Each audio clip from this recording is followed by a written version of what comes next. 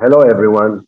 I'm honored to be the chairman of this great conference, the World Conference, attended by more than 1,000 people, for presenting the latest trends in South Korea in plastic and reconstructive surgery. Now, why South Korea? 12 years ago, my wife had a car accident resulting in a serious thoracic T9, T10 disc herniation requiring urgent surgery. I sent her MRIs to my friends in UCLA and Pittsburgh University in America, asking where should I send her, who's the best doctor. They all told me, go to South Korea, Woredul Hospital in Seoul. So I went there and I was thoroughly impressed in that on the same day of her surgery, they had 53 spine surgeries scheduled.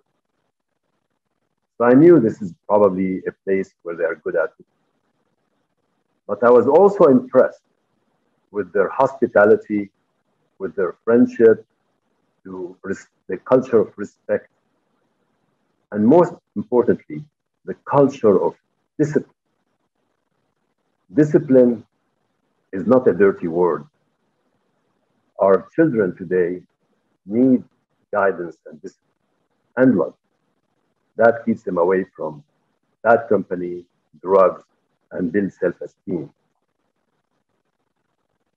The German culture shares the discipline, which made them the best economy in Europe, as opposed to other less disciplined cultures. Then, a few days ago, I asked my children, I want a new car. They know I don't like brands, I like value and quality and safety. So they all told me, buy a Genesis.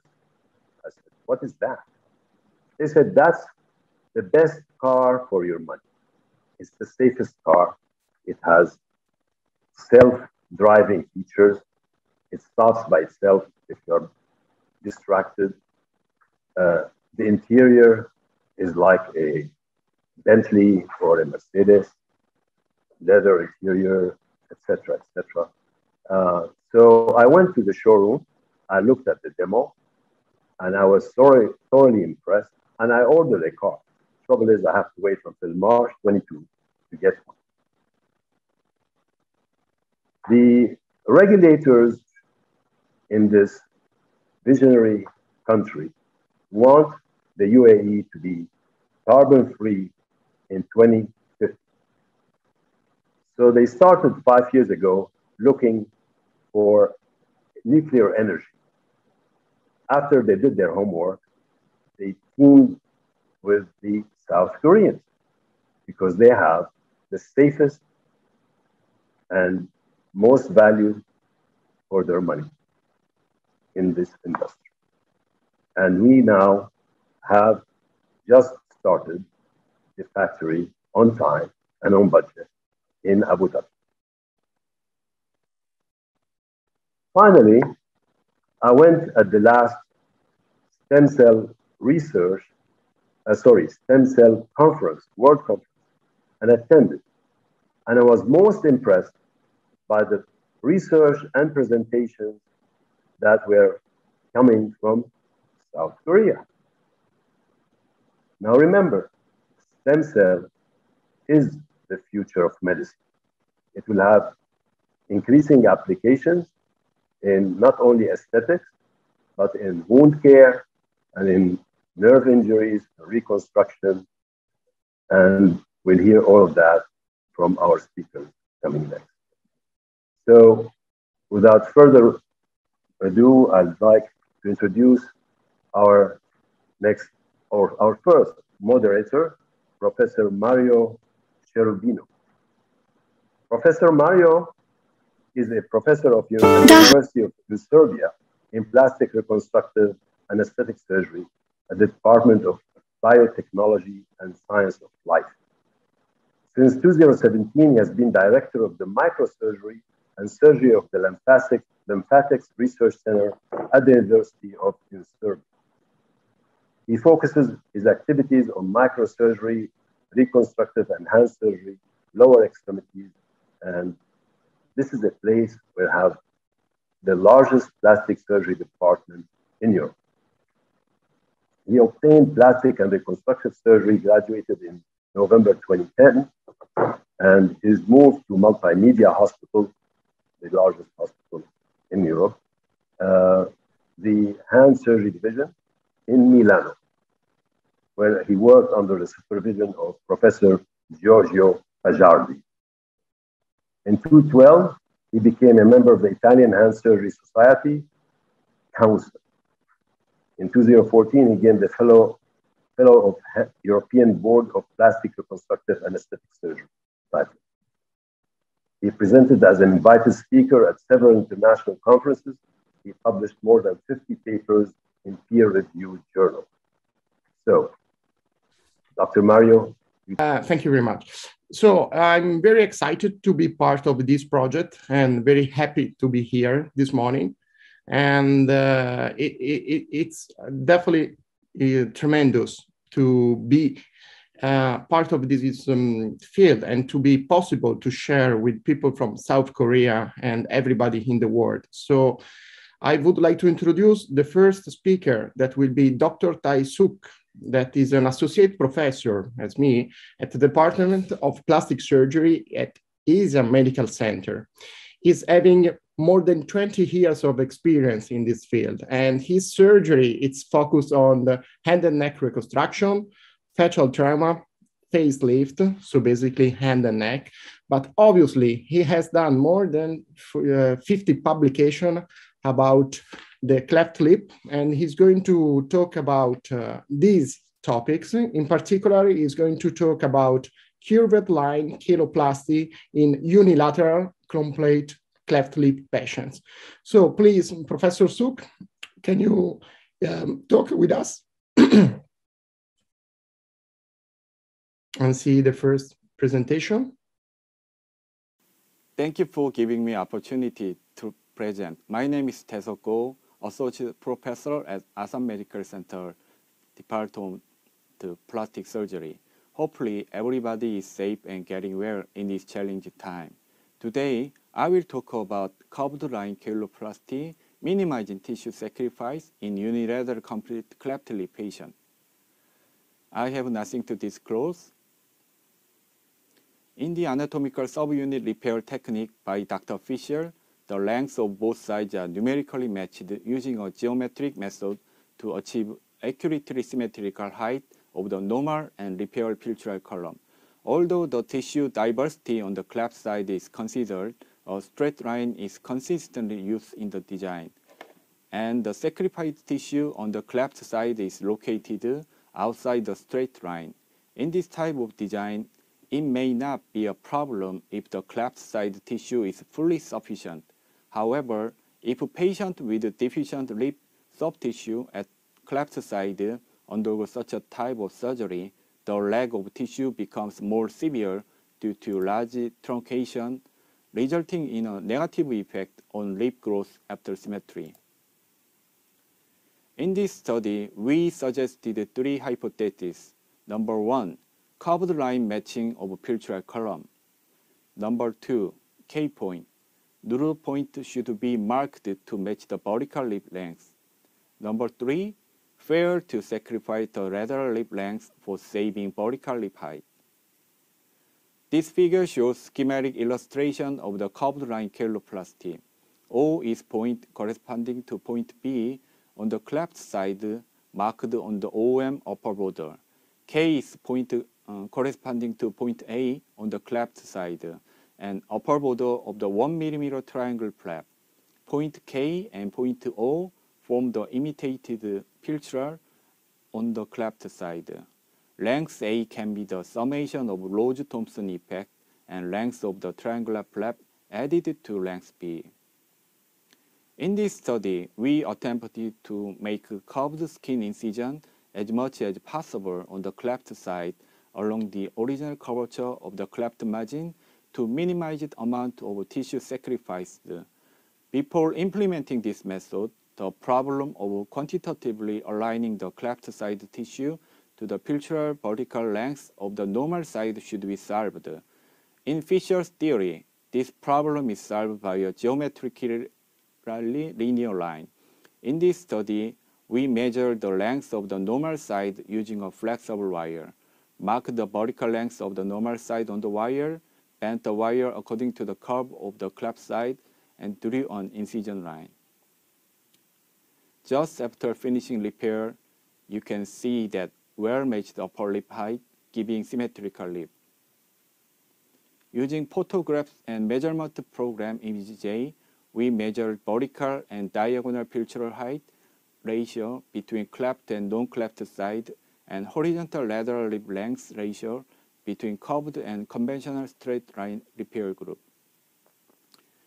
Vertical and diagonal height ratio measurement for piltural height and horizontal lip length ratio for sacrificed lateral lip catch-up. We attempted three-dimensional matching of the non-cleft side pilturum using a flexible wire in this study group. Firstly, we measured the length from the nasal seal to the highest point on the cupid bow on the non-cleft side and marked it on the wire.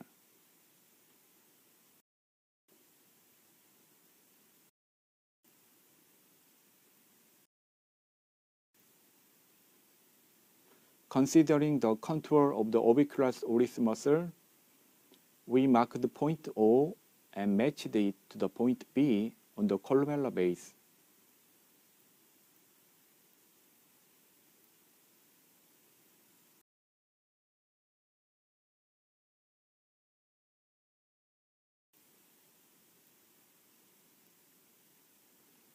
Thereafter, we marked the lowest point of wire as point K, which was length B away from point O. After marking all the point, we inject the local anesthesia and incision along the design. Firstly, we elevate the air flap to reconstruct the nostril floor. In this procedure, we should be very careful not to injure main artery.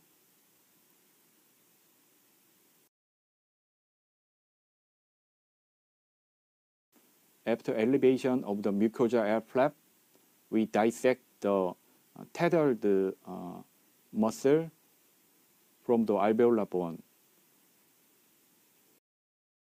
The release should be fully done because elevate the tethered alar base to the anterior direction.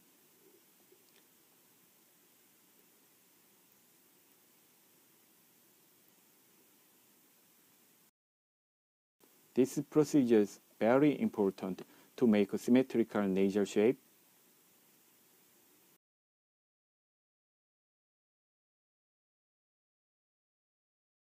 After completion of air flap elevation, we match the elevated alar base to the normal side.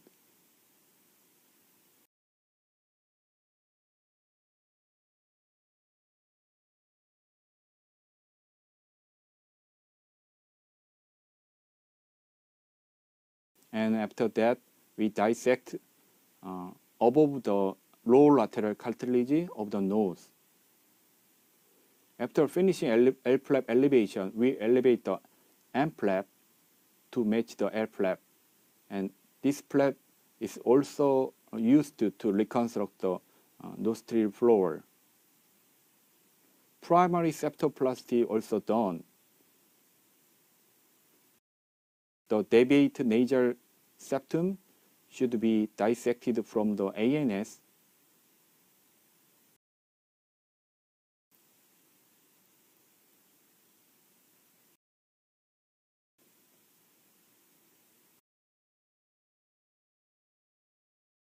After finishing L flap and M flap dissection.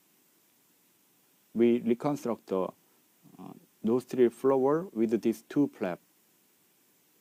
And C flap is used to correct the deviated nose base.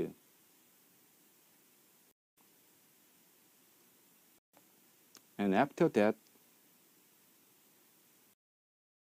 we repair the mucosa of oral mucosa.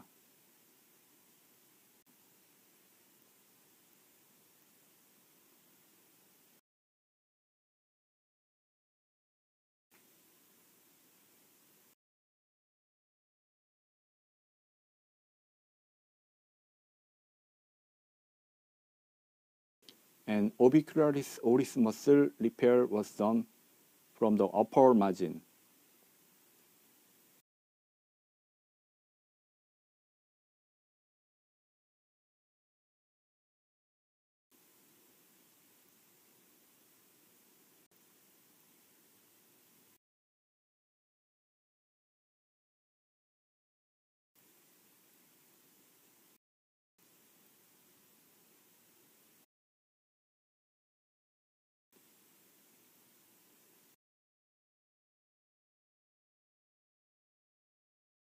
To prevent the nostril and vestibular web, we suture the endonasal tissue with the transfixation method.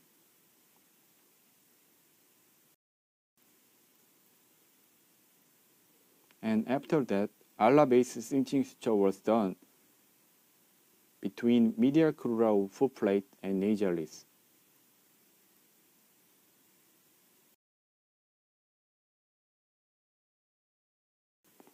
Upper margin of orbicularis oris muscle should be sutured to the normal side.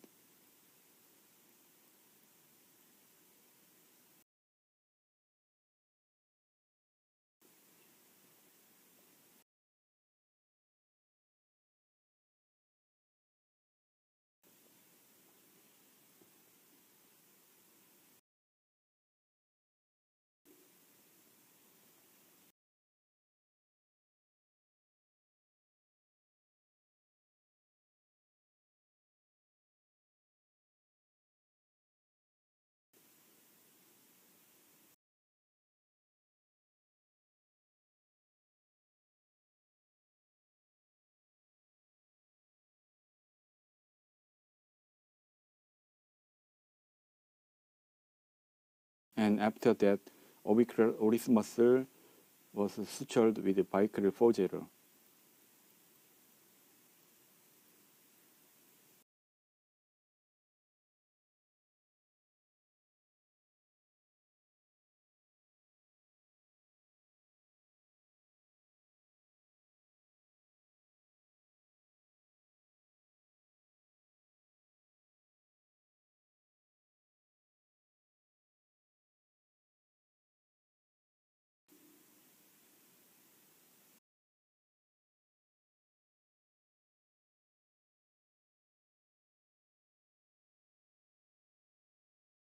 After finishing muscle repair, dermal suture was done.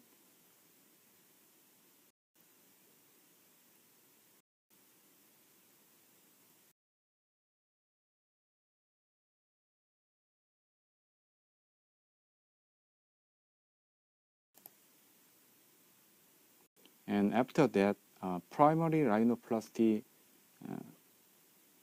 was done.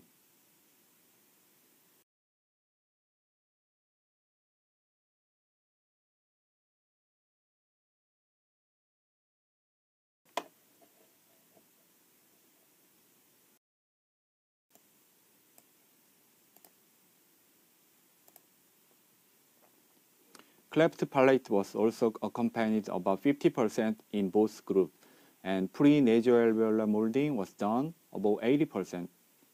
In vertical lip length analysis, curved repair group shows significant symmetrical piltural height in all follow-up time period during 1 year.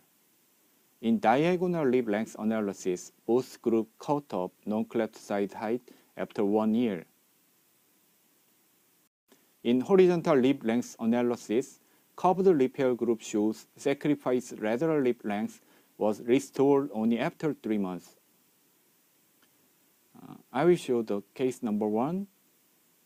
3 months boy with left side complete cleft lip was repaired using conventional method. This is warm side view. After 6 months view, warm side view after 6 months. After 14 months,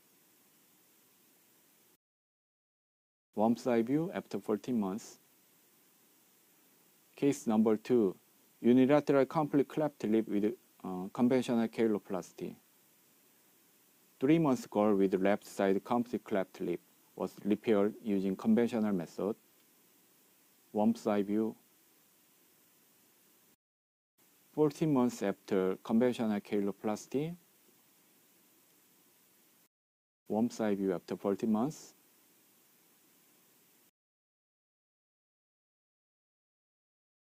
This is case number 3, unilateral complete cleft lip with curved line cheiloplasty. 3 months boy with left side complete cleft lip was repaired using curved line repair method. Warm side view. 6 months after curved line cheiloplasty. Warm side view after 6 months.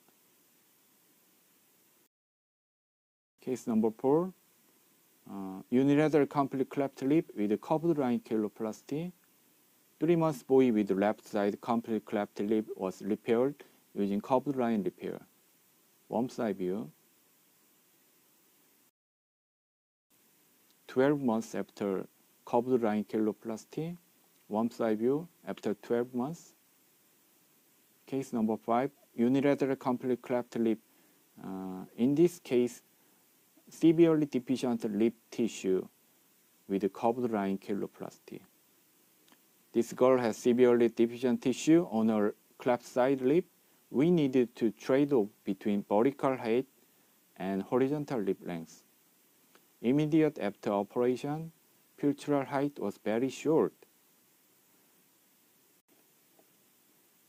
But this video shows upper lip symmetry was restored after several months, but we consider short lip correction when we do secondary deformity correction surgery.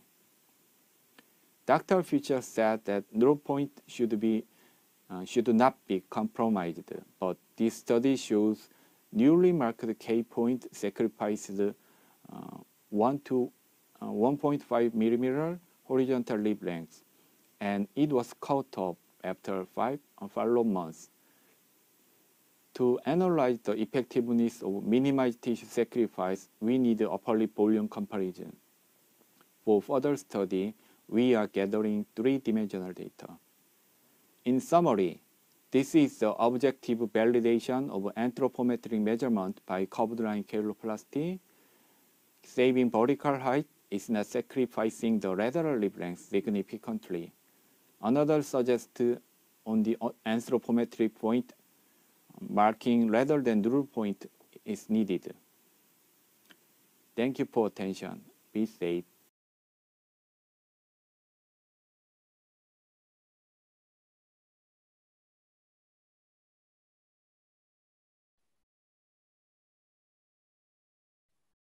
That was a beautiful presentation, Dr. Taisuk.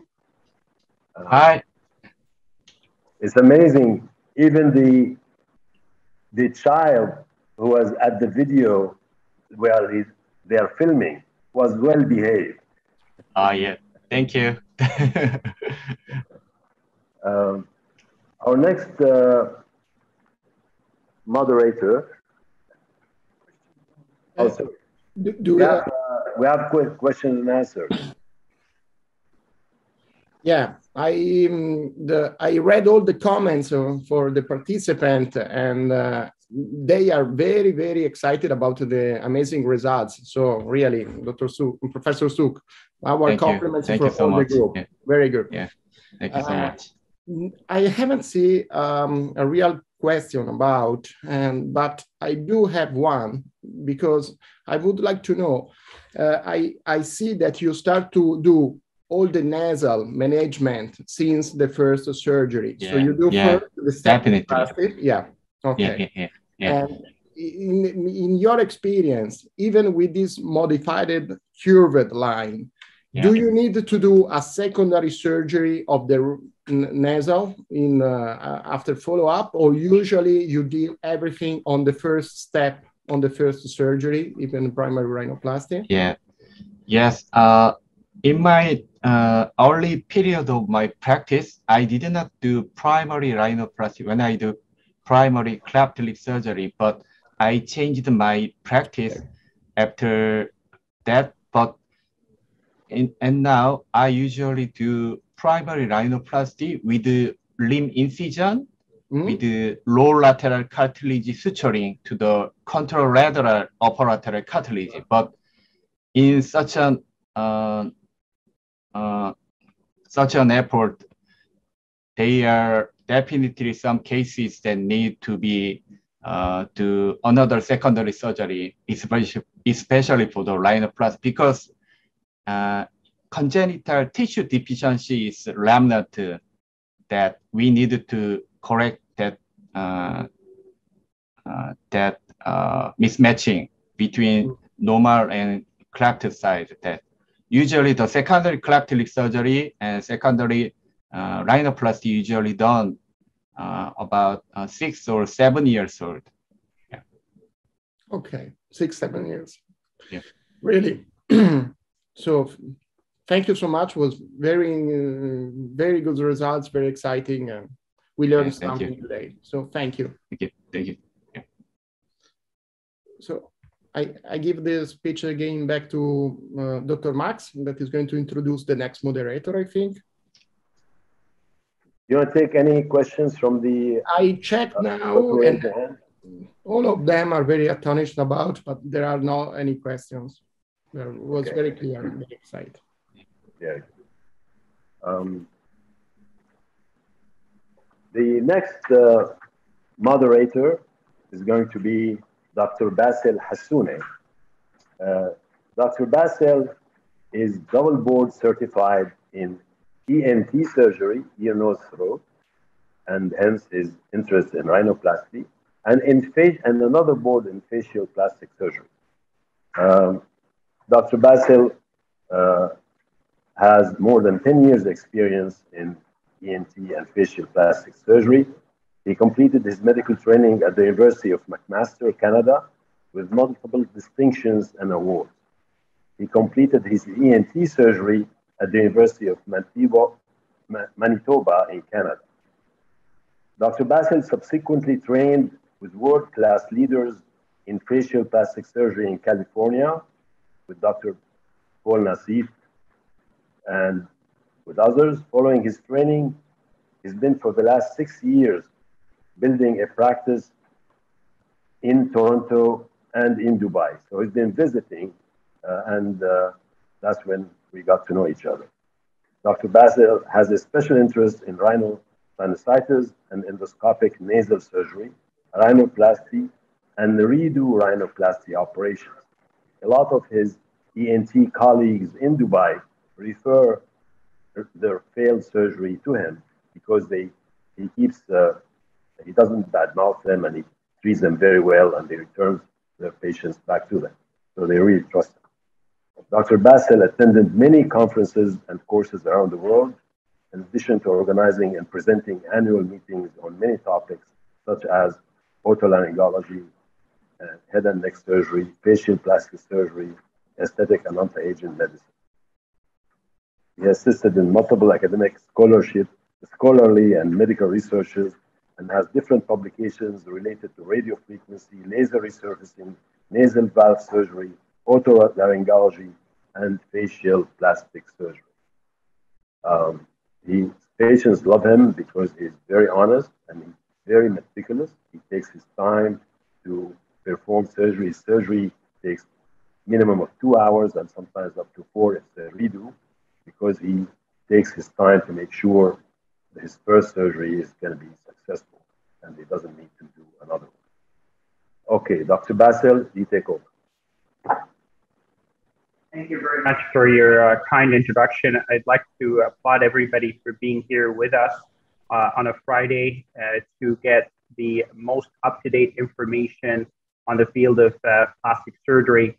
And it is really a privilege to reach out to our Korean colleagues who have really contributed greatly to the field of plastic surgery over the last 10 years, both clinically and in research. Please, I would like now to welcome Dr. Heng Cheng from Seoul National University Hospital. He has both MD and PhD degrees. He is the head and professor of the Department of Plastic Surgery.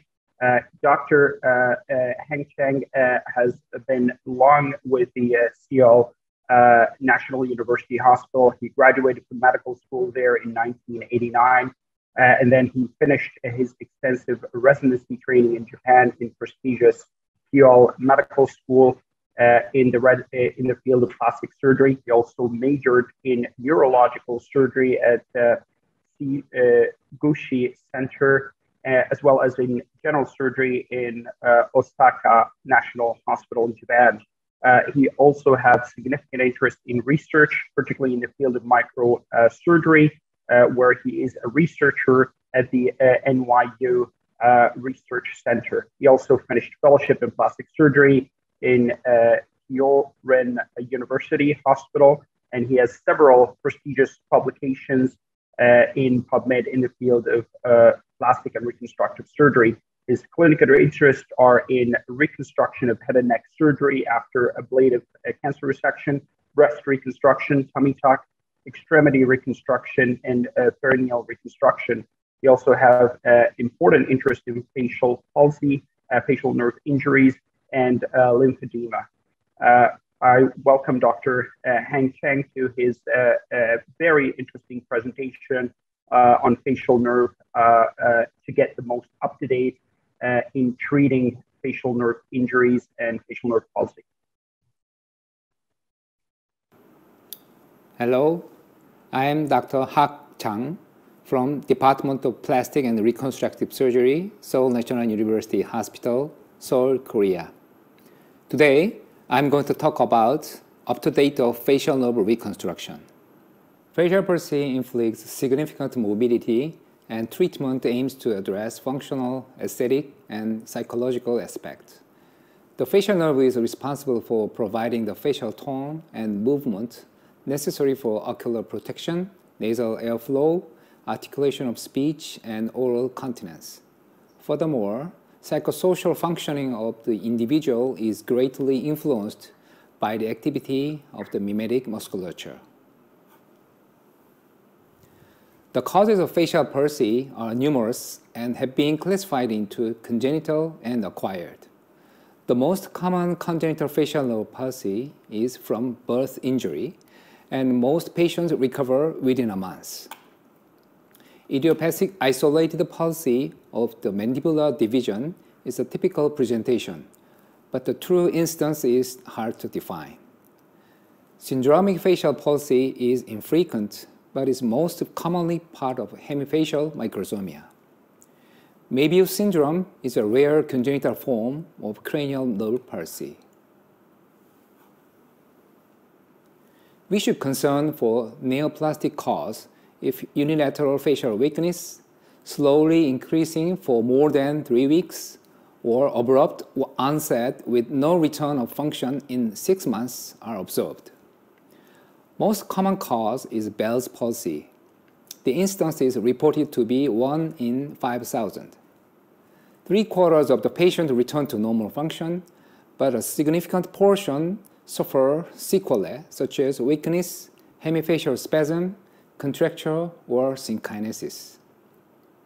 Early treatment is centered on the use of corticosteroids and antiviral therapy to speed recovery and minimize residual deficit. The efficacy of acyclovir, however, has been debated, and level 1 evidence shows no benefit over corticosteroid therapy alone. 3 weeks period observation is acceptable before undergoing an extensive diagnostic workup. A multidisciplinary approach is key to achieving good outcomes for patients. A structured history and clinical examination of the patient allows for accurate treatment planning. Once etiology is established, the next step is to ascertain the time elapsed since onset, as this will directly affect the surgical strategy employed. Clinical examination is performed from the brow down. The absence of ridges and the degree of the brow ptosis are examined. The patient is asked to raise their eyebrows, close their eyes, and show their teeth. Bell's phenomenon is also documented. Nasal valve collapse is examined using Cottle test. The mouth is examined at rest, with the amount of commissure droop and deviation of the philtrum to the contralateral side is measured. The excursion of the commissure is also quantified, and degree of tooth show in the shape of the smile are noted. Facial synkinesis is one of the most distressing consequences of long-standing facial paralysis. Synkinesis refers to the abnormal involuntary facial movements that are caused with the voluntary movement of different facial muscle groups.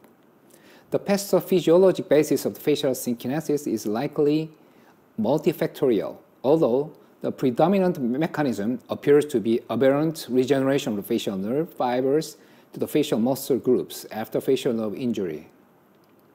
Symptoms include abnormal muscle contractions of eye, mouth, mid-face, and neck, tightness, rigidity, and hypolacrimation. Synkinesis can cause functional limitation with activities such as eating, drinking, smiling, and may even lead to social isolation. Synkinesis is diagnosed by history and physical examination. It typically does not require an imaging study to diagnose.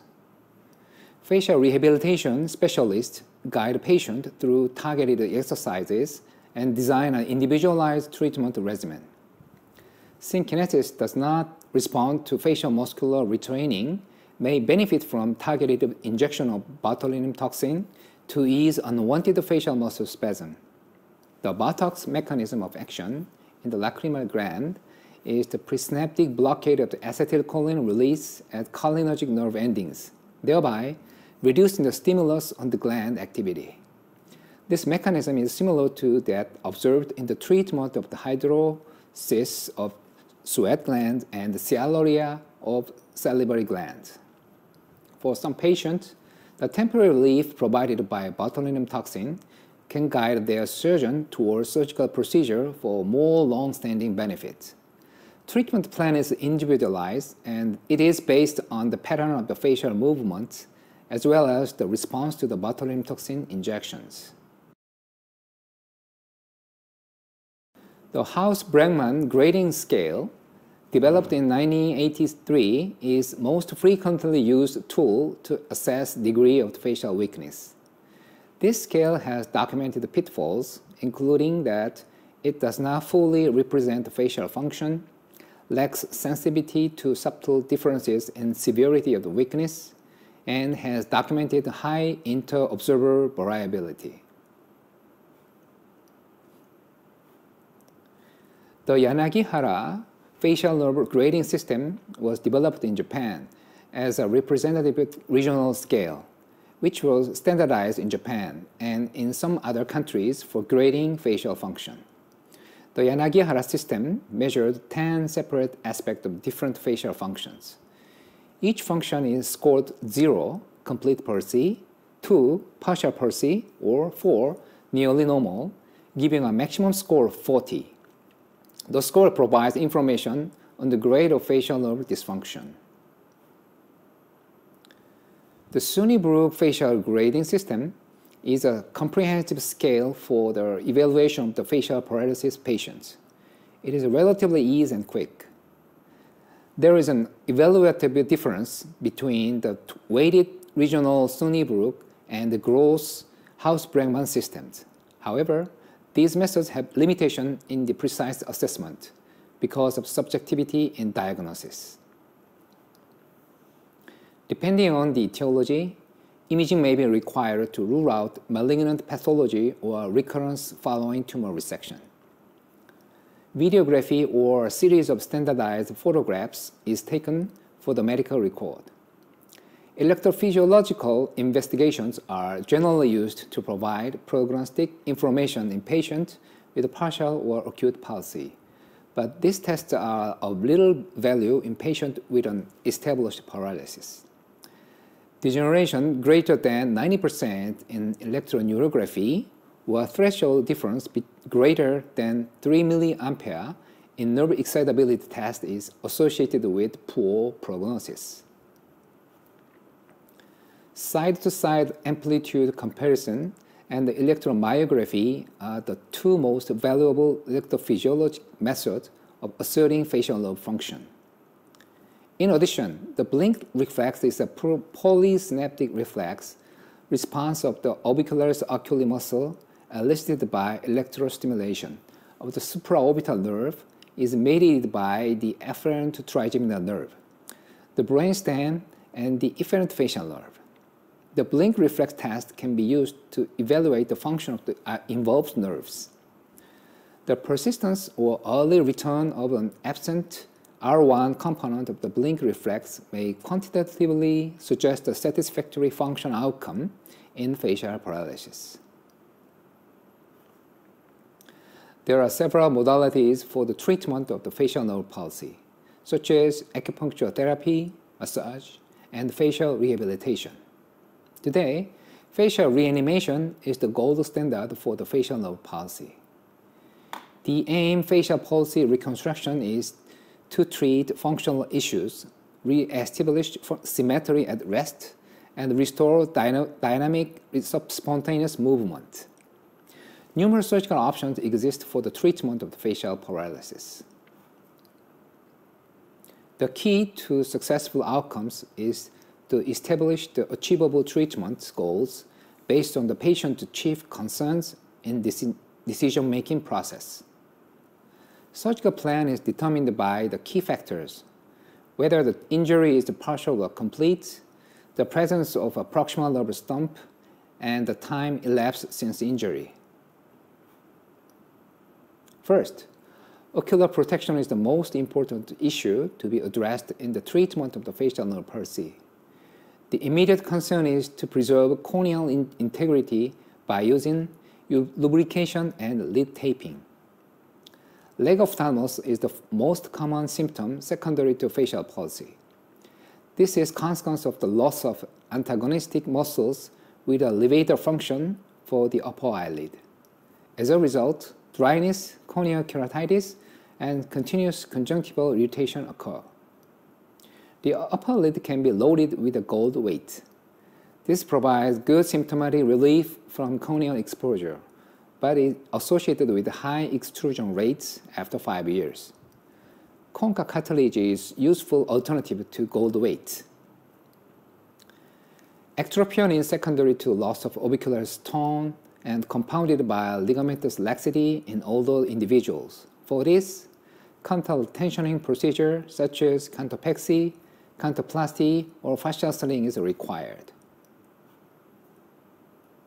In partial facial nerve palsy, the residual function in the nerve can be augmented by introducing an additional source of innervation in the form of cross-face nerve graft or nerve transfer.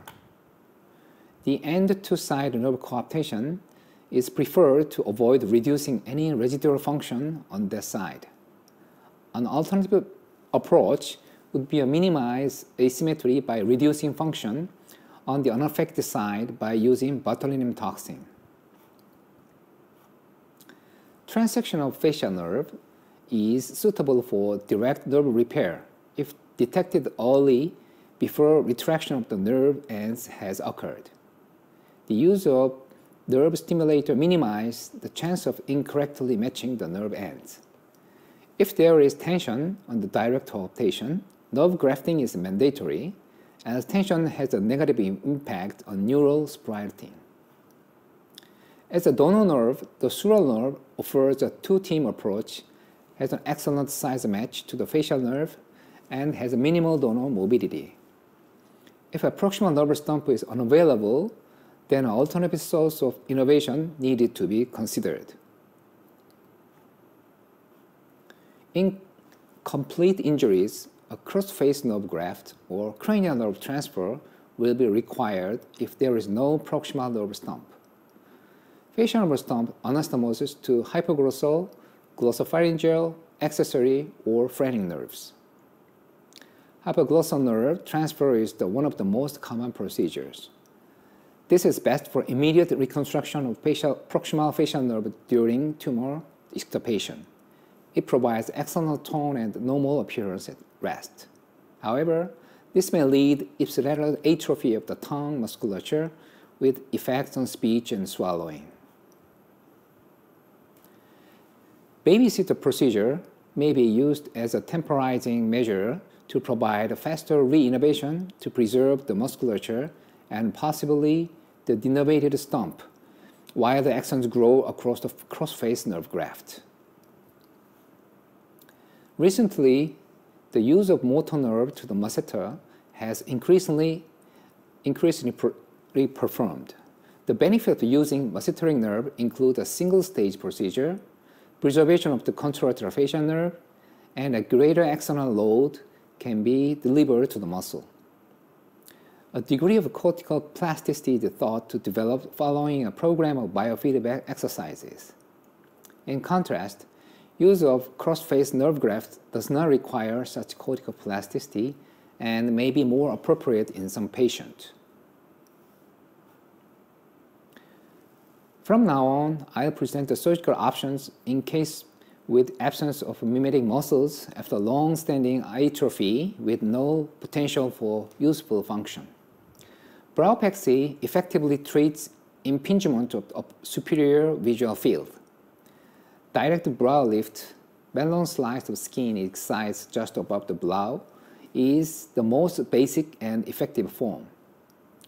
In the region of mid-face and mouth, static and dynamic procedures are routinely used. Static procedures address the symmetry of the face at rest and are suitable for older patients. Fascia lata and palmaris longus tendon slings have been widely used to elevate the cheek, support the lower eyelid, create a nasolabial fold, and draw the nasal ala laterally to open the external nasal valve. To avoid donor morbidity, Gore-Tex slings have been used, but with a high rate of complications such as infection. Subperiosteal facelifts are more effective and aim to raise the origin of the zygomatics and the levator muscles of the lip. Regional muscle transfers have been described to dynamize the face by utilizing the functioning trigeminal nerve on the paralyzed side.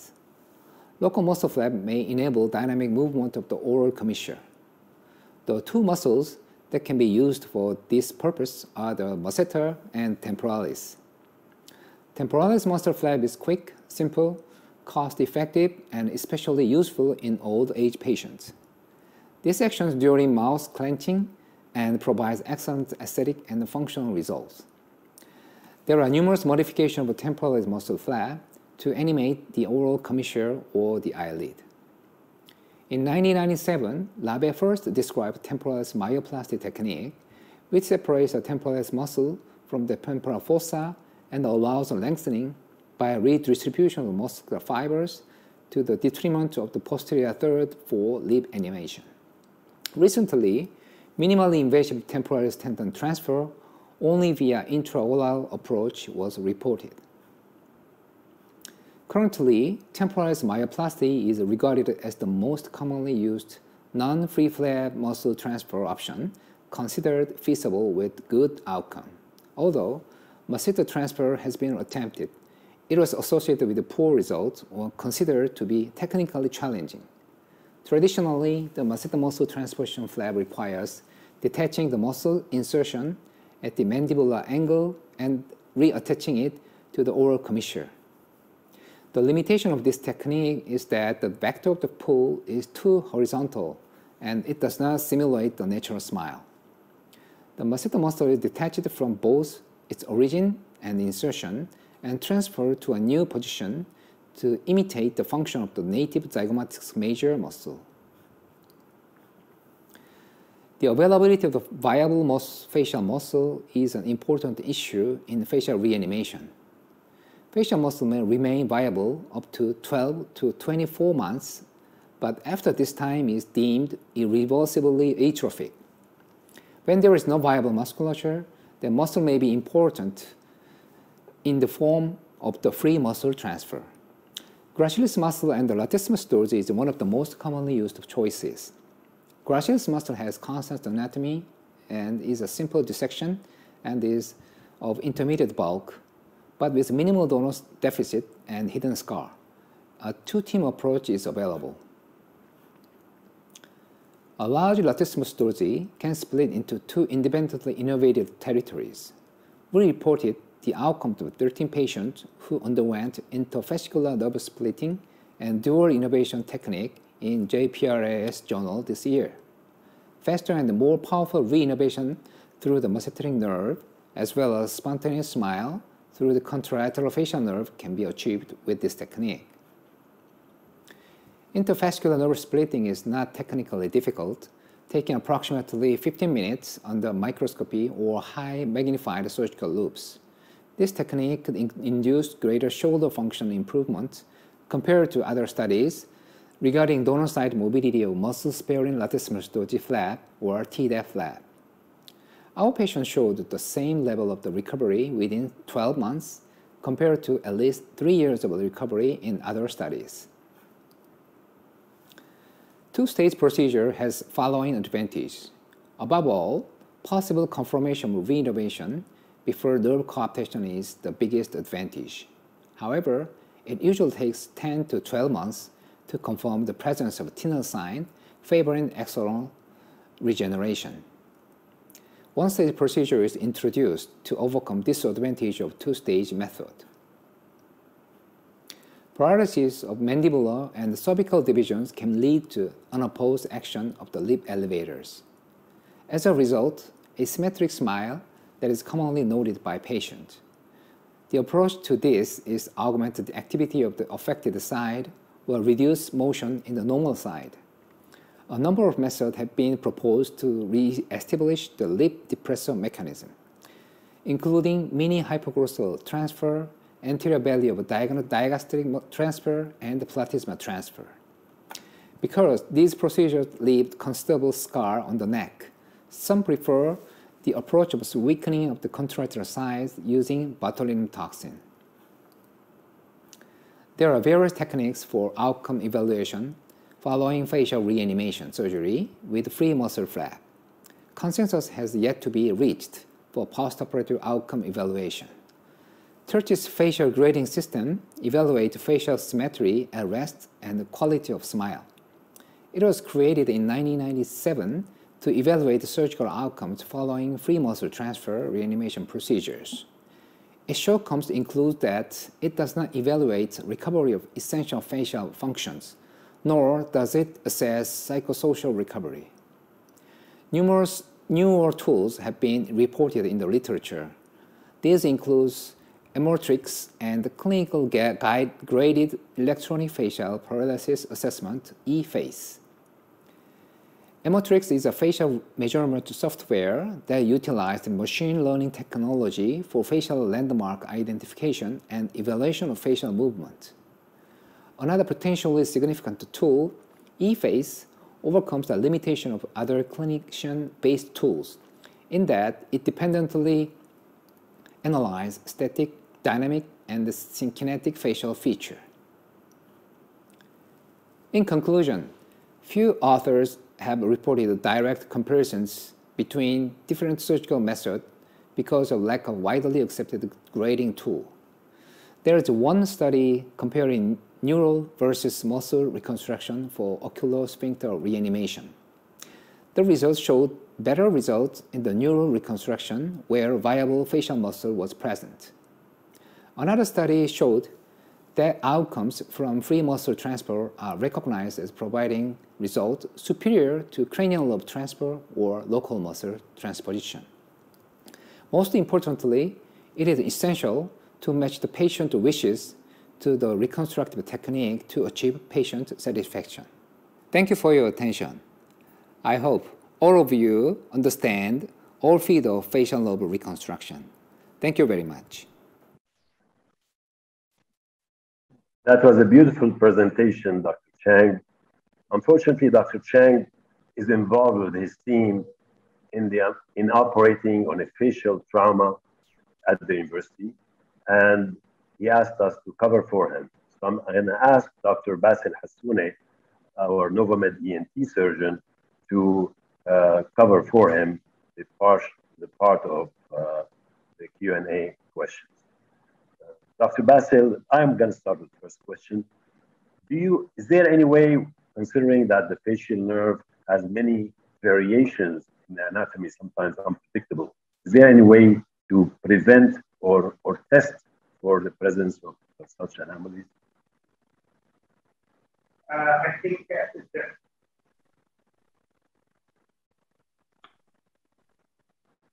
thanks, Dr. Maslin, for this interesting question. There is a lot of variety for the anatomy of facial nerve and anatomy. It has been a lot of publications about the different patterns. Occasionally, there are overlap between the different branches, the upper division and the lower division. Individuals who have these anastomoses between the upper and lower divisions has better recovery when one division is injured, particularly in trauma. A lot of the data that Dr. Heng Cheng presented are related to complete facial nerve injury. This usually happens as a result of Bell's palsy that has not recovered, or a complete transection of the nerve due to trauma or due to tumor resection. In this case, there's not a lot of importance in the variation of the anatomy because all divisions of facial nerve are sacrificed. And usually the reconstruction are aimed to restore two important things. One is the function, particularly of the eye, lid closure and eye protection, and the mouth for oral competency and for animation of smile. I hope this is kind of like a brief on things. Is there other questions, Dr. Maslin?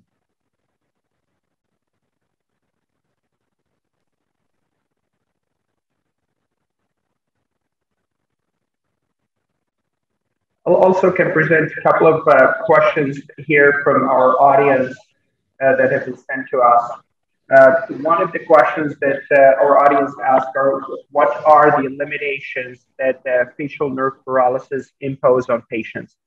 And I think there are two important limitations that the patients experience. One are functional issues, and these are with the highest priority is the eyelid protection because these patients can develop corneal exposure and keratitis. And then Dr. Heng talked about using gold weight or using cartilage conca to promote eyelid closure and lubrication due to the loss of the orbicularis muscle. Also, oral competency is an important issue, and that is in the lower third. There's also very important psychosocial trauma that these patients experience. They often feel isolated, they don't like to socialize, they feel being stigmatized, and it's very important to attend to their ability to reintegrate. And of particular importance to these patients, that the facial animation, particularly with smile, having a natural and symmetrical smile, is something that's on the very high priority of their list to be able to express and show the emotions during their normal interactions with friends, colleagues, and the environment. There is another question that's related to using botulinum toxin A in synkinesis. How long does it last and how you can use it?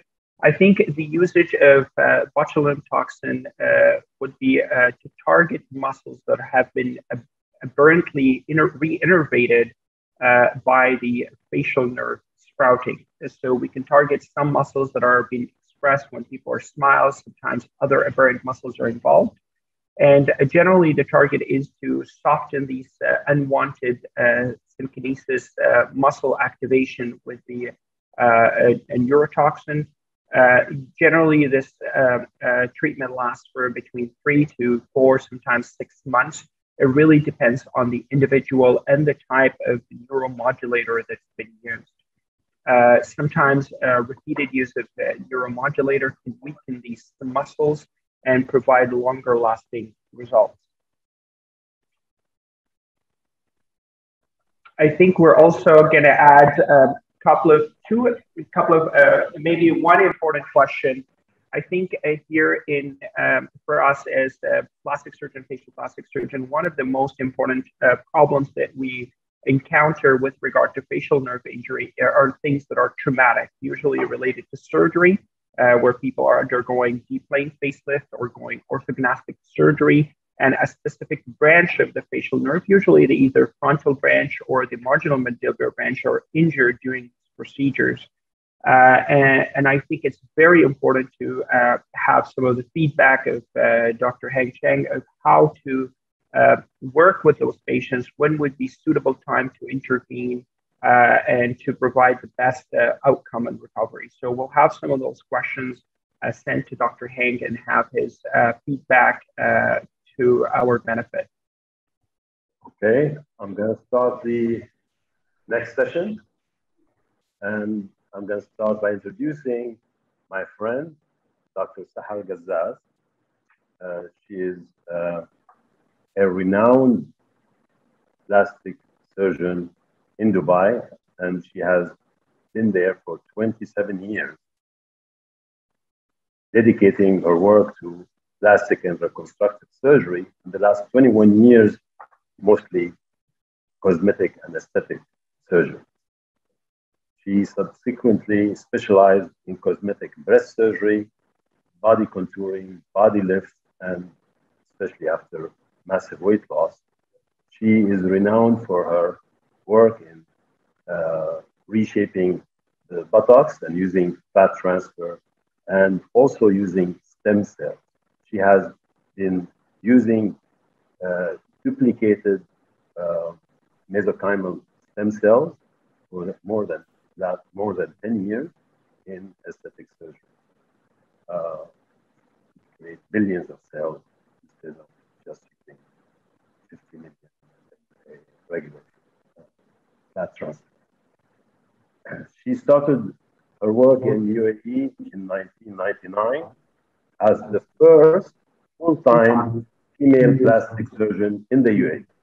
And she received her appreciation award in June 2004 that was presented by the Eminent Plastic Surgeries Society for her involvement in the initiation of the Emirates Plastic Surgery Society. She shared with the Koreans her hard work and discipline and attention to detail. Dr. Sahar. Thank you, Dr. Muhammad.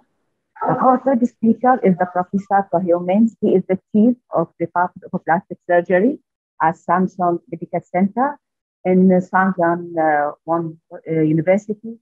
He is known more than 12 years experience with microsurgery. He has an associate editor in many important plastic surgery journals like PRS, Open, Global Open, Artists in Plastic Surgery, and also microsurgery. He is the chief of a microsurgery training program at Samsung Medical Center. He has more than corresponding author for more than 79 important publications. And it was asked any young plastic surgeon with interest of microsurgery, you will love to read his article that he publishes in PRAS in May 2020. He has a comparative study between two surgeons, two teams, the expert microsurgeon and the trainee who they just finished training. And he had very good news that the complication rate was not, there's not significance between the two teams.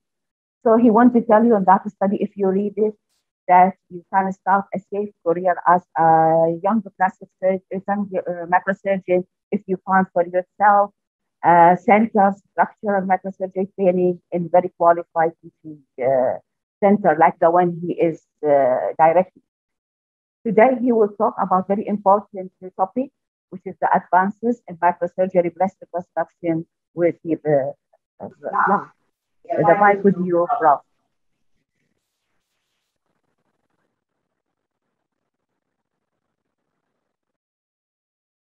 It is my great pleasure to be here to present updates in microsurgical breast reconstruction with DIEP flap. I'm Guhyun Moon from Department of Plastic Surgery, Samsung Medical Center. Our center is a tertiary care center in Seoul. We have almost 2,000 in-beds and have 9,500 outpatient visits per day.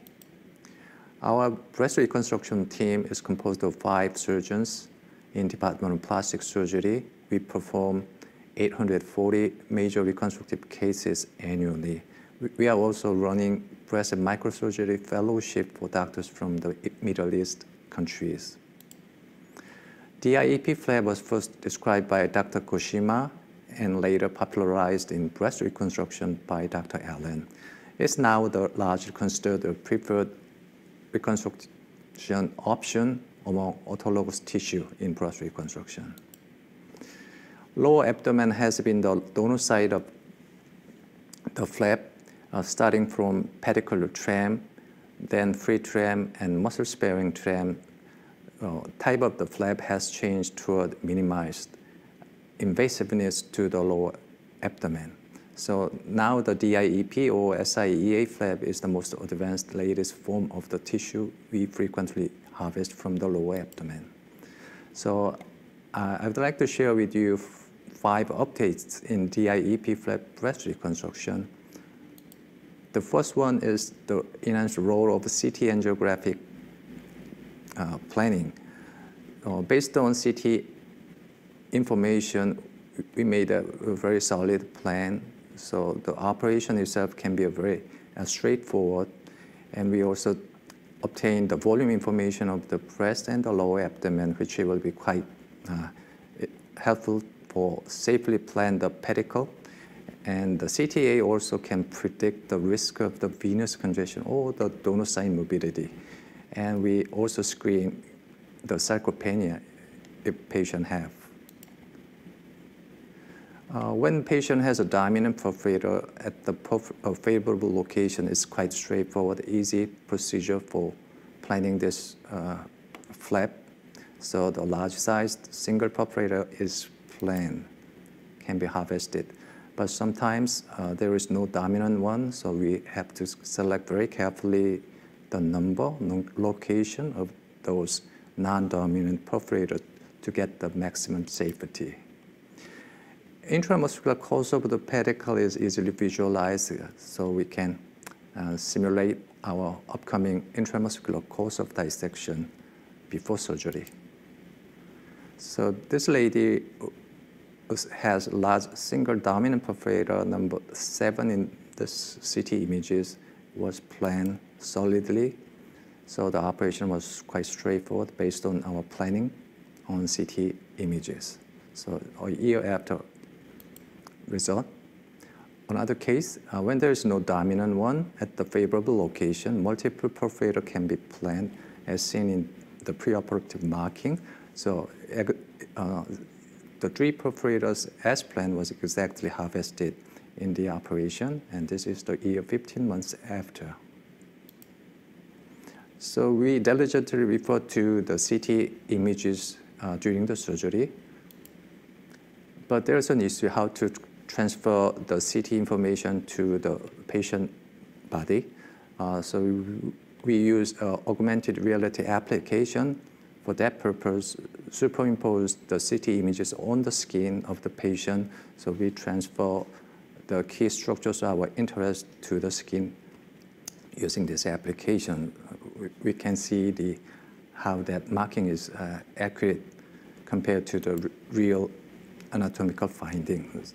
So all the markings matches quite well with the real anatomy. So it's a quite efficient way of transferring the CT images on the skin of the patient. We developed a method of estimating the tissue volume by calculating the serial area of the cross-sectional area in the breast and the lower abdomen. So we obtain volume of the breast and the abdomen. We compare their ratio and plan our pedicle based on that volume ratio.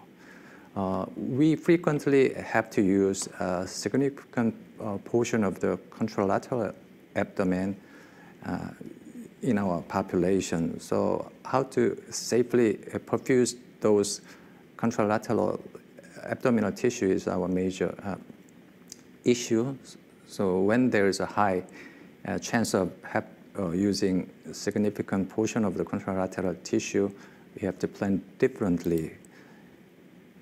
So this lady, based on CT volume estimation, 88% of the volume is required to reconstruct the matching breast. So bipedical intraflap crossover anastomosis method was planned based on that volume estimation.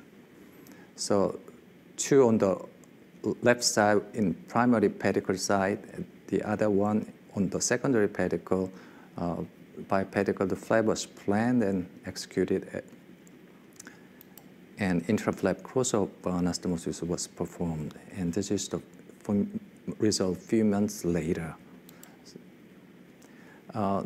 This immediate reconstruction case using a skin-reducing mastectomy incision, very high rate of estimation of the needed tissue from the lower abdomen was expected. So the bipedical DIEP flap with intraflap crossover anastomosis was performed in this case also.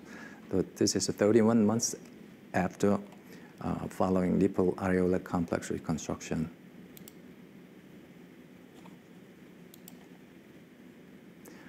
This is a delayed case, also required a high, significantly a large proportion of the lower abdominal tissue is required to get the matching breast volume. So bipedical breast reconstruction was planned and executed. This is the result 3 years later after reconstructing nipple areolar complex. When we browse the CT images, we need to check the communicating vessel between superficial vein and perforator, because superficial vein has dominant role originally for venous drainage function in the lower abdomen. So when there is no significant good caliber communication, there is an increased risk of venous congestion after flap is elevated. So selecting the perforator with good caliber, direct communication with superficial vein is important to reduce the risk of development of venous congestion. DIEP flap is the most advanced form in terms of minimized donor site morbidity, but it still has certain chance of development of bulging and hernia after DIEP flap harvest. So when we can, if we can predict the risk of donor site morbidity preoperatively, it would be quite valuable and informative. Previous study using the CTA images tell us the cross-sectional area of some certain muscle can predict the risk of bulging hernia. Our study on the right, we found abdominal protrusion above the iliac crest was associated with that risk of bulging hernia. So our study aged in smoking using lateral row perforator, and those abdominal protrusion over 22.3 millimeter was associated with increased risk of bulging hernia. So we gave them certain scores. If the sum of the score passes over 7, there's a significant increase of development of bulging hernia. So lower slide with similar BMI, but has quite different score of, left one has a very high protrusion with advanced age, so the score was quite high. And the right one is a young patient, but without abdominal protrusion, so the score is quite low.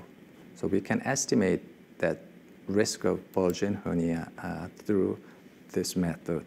Sarcopenia is a decreased skeletal muscle, can be defined by skeletal muscle index, which is a cross-sectional area of those blue area of the skeletal muscle divided by square the height of the patient at fifth lumbar level.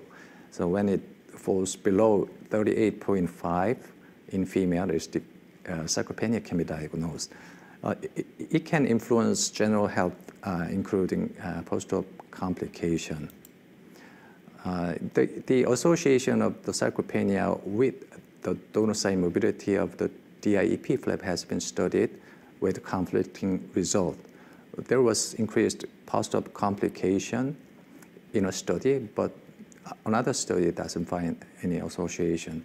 Our study, having the largest group of sarcopenia, over 100, based on our analysis, sarcopenia was associated with various complications, including abdominal bulge and hernia.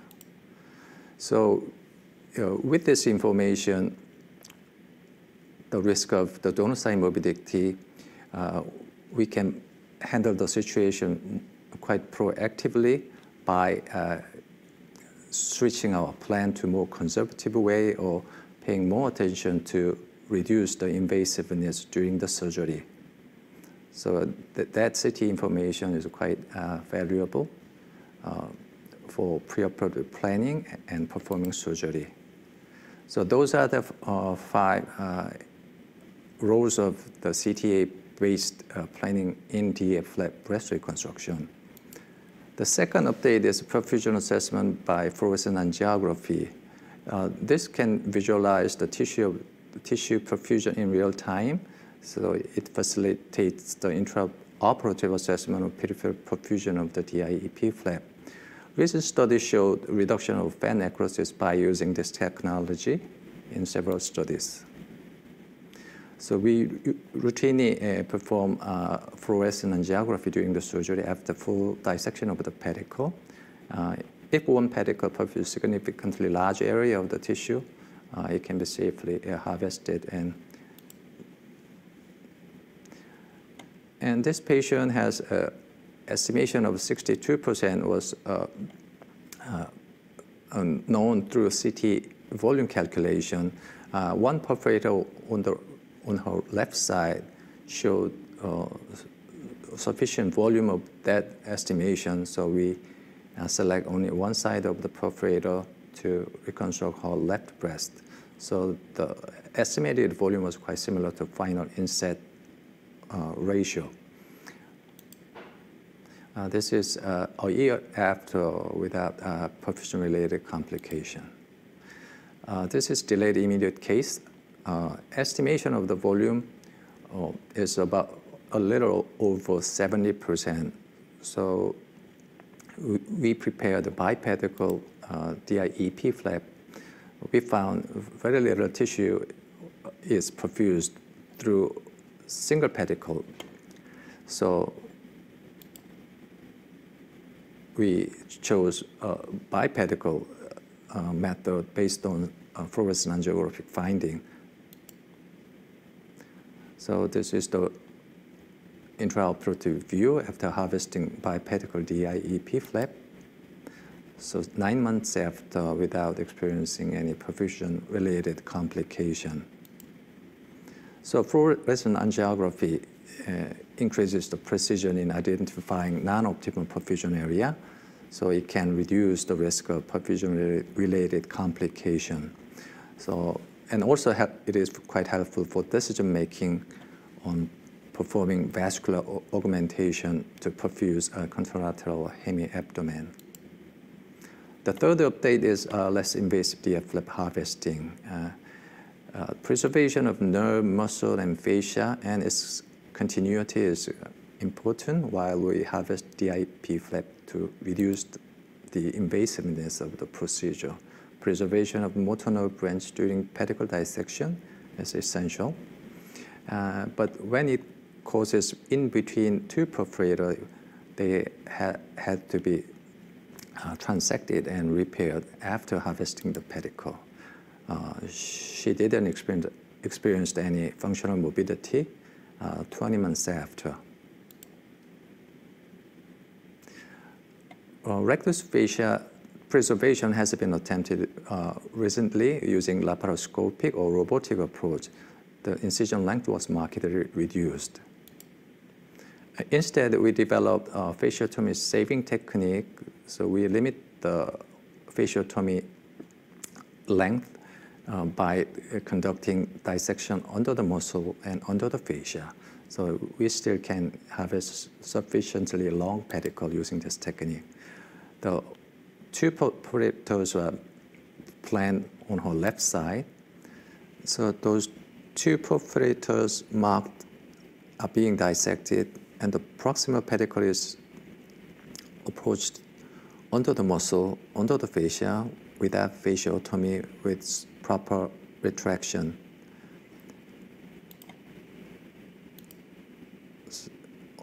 We reach it external iliac vessel through this fasciotomy saving approach. So fairly long pedicle can be achieved using this technique.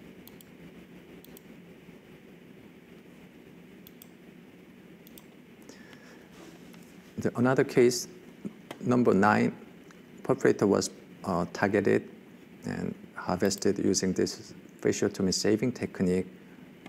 Only 4 cm long fasciotomy was required to get this pedicle. Other exemplary cases using the same technique.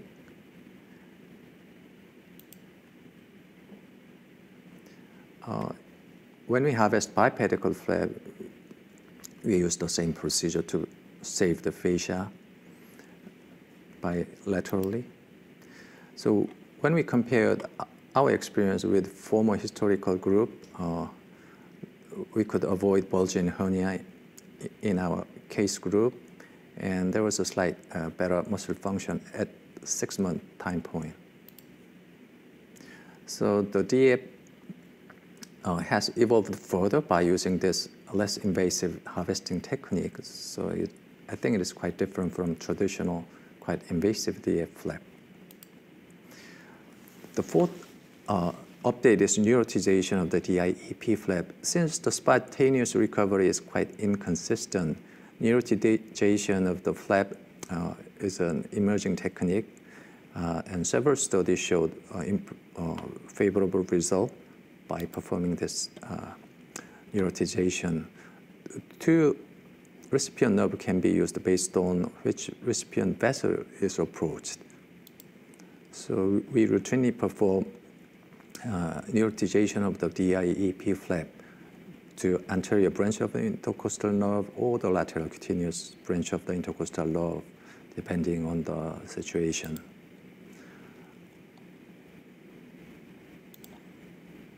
Our early results showed some improvement of the sensation, especially in delayed cases, but it is too early to say any significant difference. The last update is enhanced recovery after surgery. It's a standardized perioperative care protocol to minimize surgical stress and rapidly restore normal function.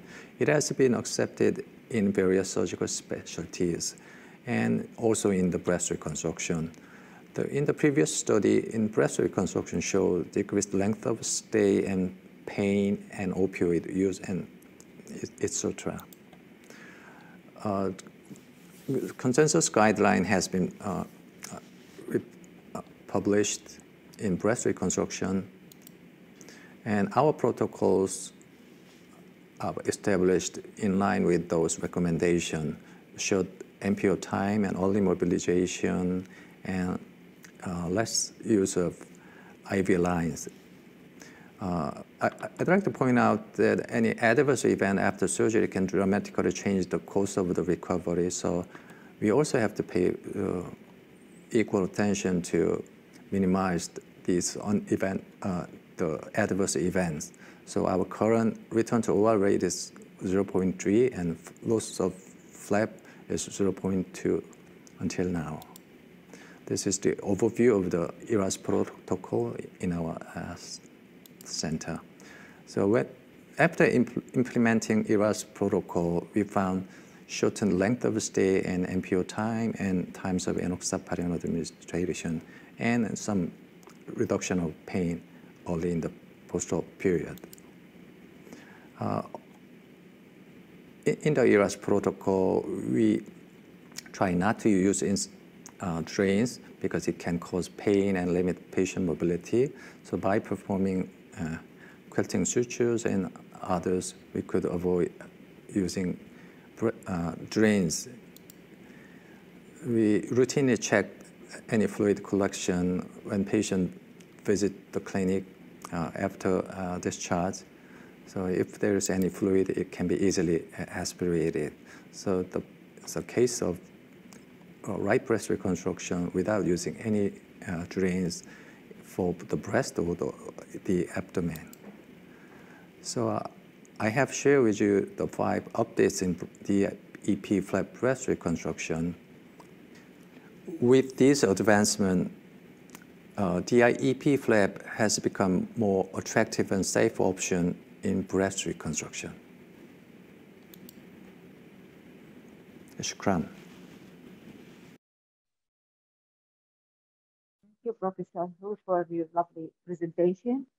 There are 2 nice questions that I will start with my personal one.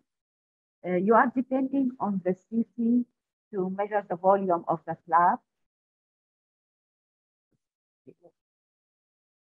So you were depending in your presentation about the CT to measure the volume of the flap, but you have in a paper you published it in 2017 that you can depend on even just simple fish test. You have your own formula, and you have an app which I downloaded myself. It was very interesting.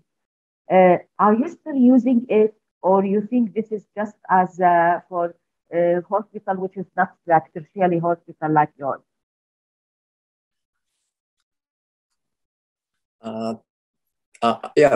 Thank you for having me. The quality of the audio is not ideal, so I cannot catch your question quite well. I still use CT volumetry method along with the application you have mentioned. Those have different, they are different methods, but I try to use both to get better accuracy. Sometimes one method is superior in terms of correctness, but both can help me to estimate the volume of the breast and the abdomen. So I think it's very critical for me, as I'm explained, because our population needs more than half of the lower abdomen tissue to reconstruct one breast. So the volume is our critical information preoperatively. Thank you. I have one of the participants question. He's asking how often that you plan to do DIEP flap, but intraoperatively you need to change to a free trauma flap during surgery. Thank you. I never changed to muscle sparing type during the surgery because my plan is quite fixed preoperatively by browsing CT images, and I don't switch to muscle sparing for many years.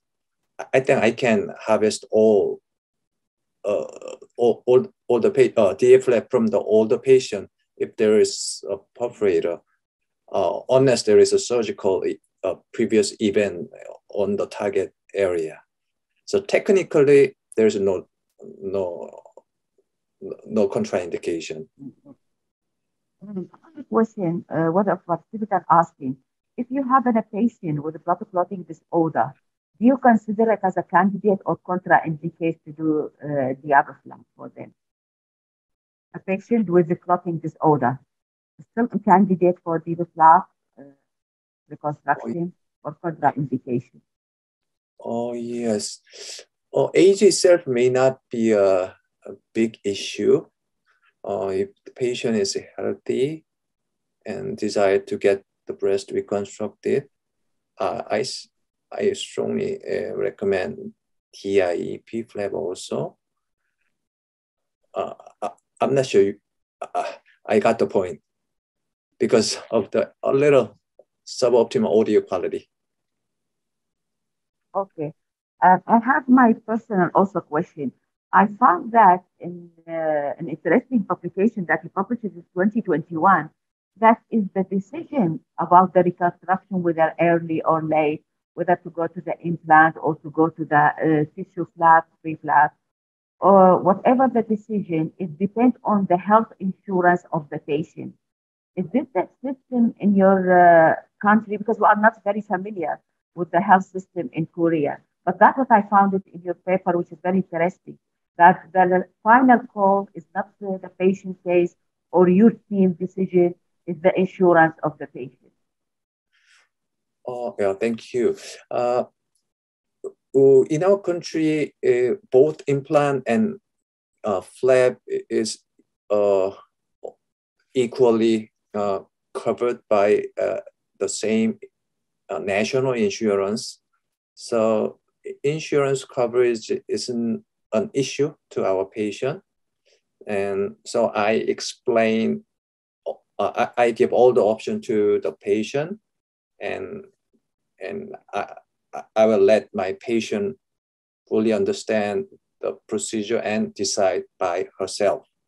So decision actually came from my patient.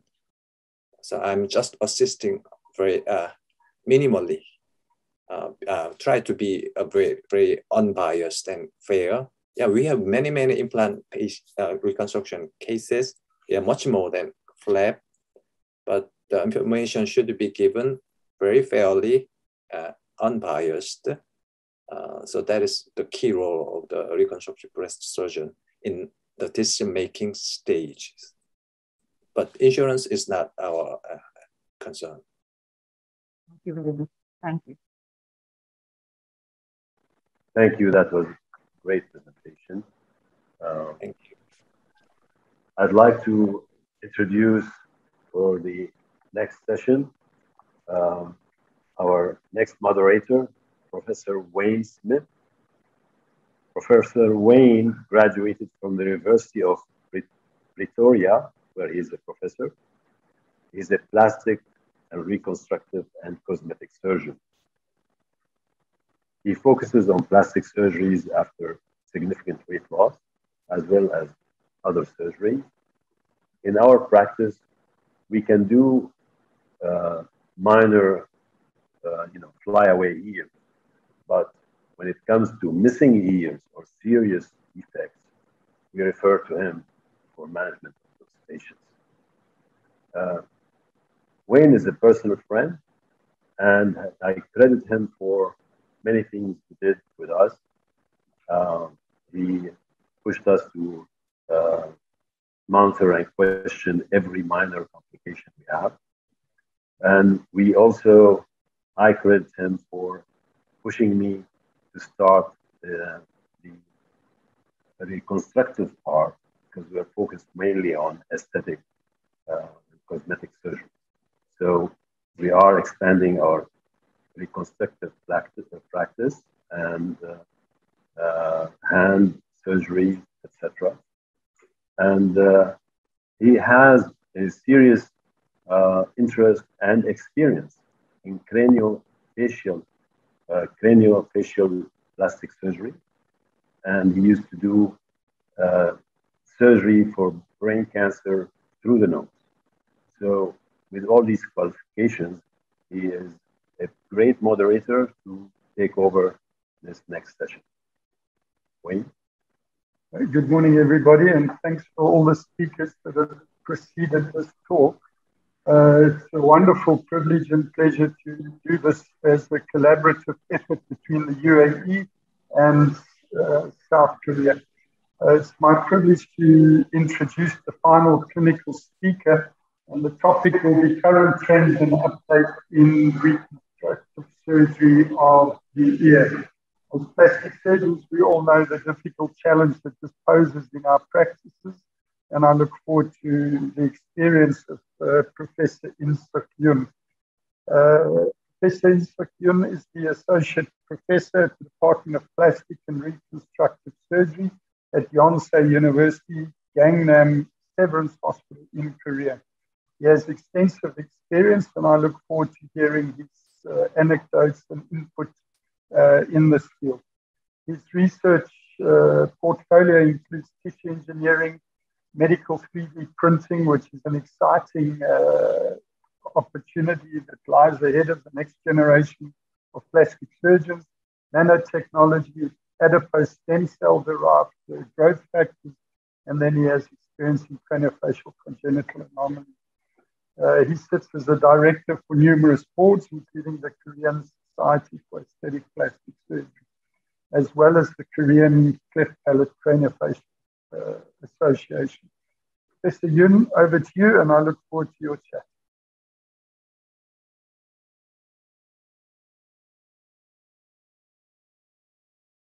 Good morning, ladies and gentlemen. My name is In-sik Yoon, and I am working in Gangnam Severance Hospital, Yonsei University, Seoul, Korea. I am very happy to be able to present here today. My topic is current trend and update on ear reconstruction surgery.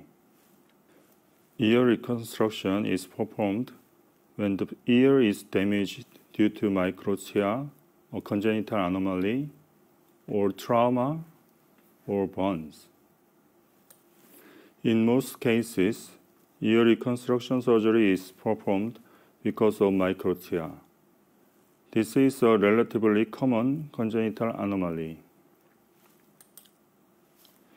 Since Tanger announced a 6-stage method for ear reconstruction using lip cartilage in 1959, Brand's 4-stage reconstruction method has been followed by now widely used 2-stage ear reconstruction surgery. In 2-stage ear reconstruction, the first operation involves fabrication and insertion of the auricular framework with costal cartilage, tragus reconstruction, and lobule transposition. Approximately 6 months later, framework elevation is performed at the 2nd stage. In the 1st stage, as you can see, the ear framework is fabricated by harvesting 4 costal cartilage from 6 to 9. This is tools for costal cartilage fabrication. Then, while transpositioning the remaining ear lobule, make a pocket into which the ear framework will be inserted through a W-shaped incision on the back side. At this time, the lower part of the plane may have poor circulation, so part of it is preserved as a subcutaneous pedicle. Then, while maintaining the subcutaneous pedicle, insert the framework, remove the remaining tissue, apply a negative drain, and finish suturing. I'll show you a video case. This is a male 21-year-old patient who had lobule-type microtia. This is a designing of ear location. This right side is normal side. So now I decide the distance from face to ear. This left side is part which I make a new ear. So now localize the new ear position.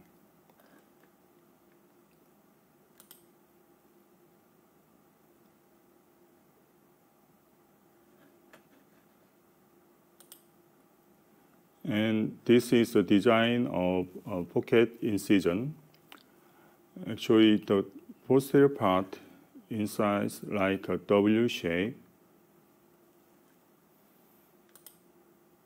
And this is a part of the cartridge harvest.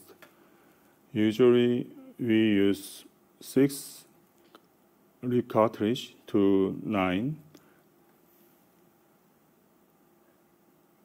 And this part is subcutaneous pedicle, which I should preserve.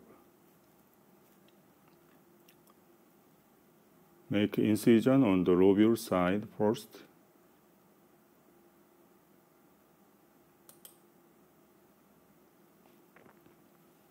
And this is the posterior part.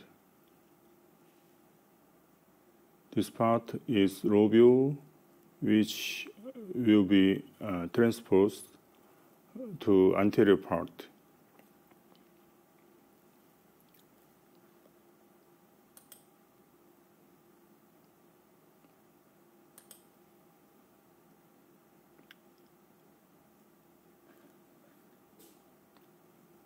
And now removing the remnant cartridge.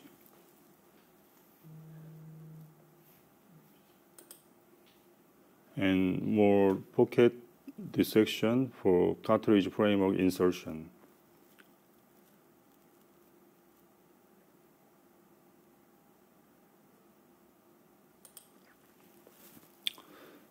This is the cartridges which I harvested from the patient. Actually, this is an adult case. The cartridge looks slightly calcified. This is a video of cartridge framework fabrication. We use template like this and draw a design line according to the template.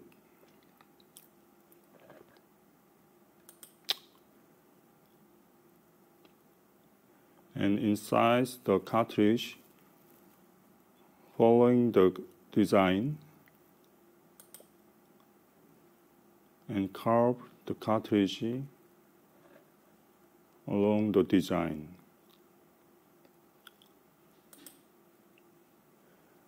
This is another basement part.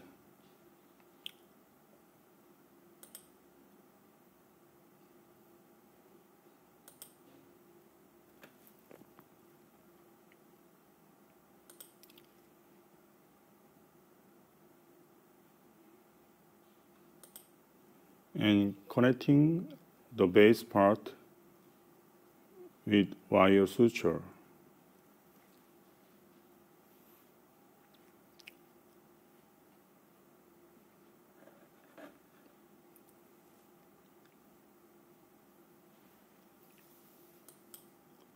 And place another cartridge on root of helix part.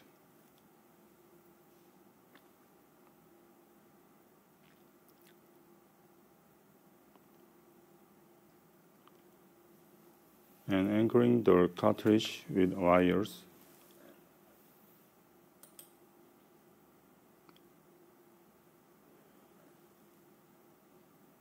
In others' case, we cannot make a helix with one cartridge, so we use several pieces to make a helix. This cartridge is for anti-helix.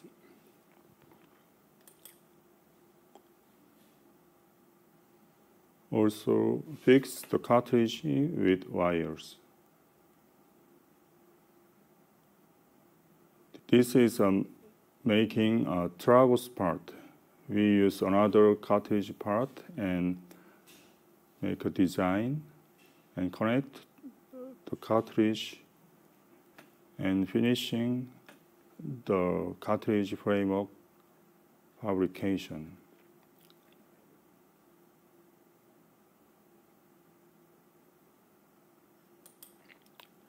And now I insert the cartridge framework into the pocket, maintaining the subcutaneous pedicle, and close the skin flap with sutures.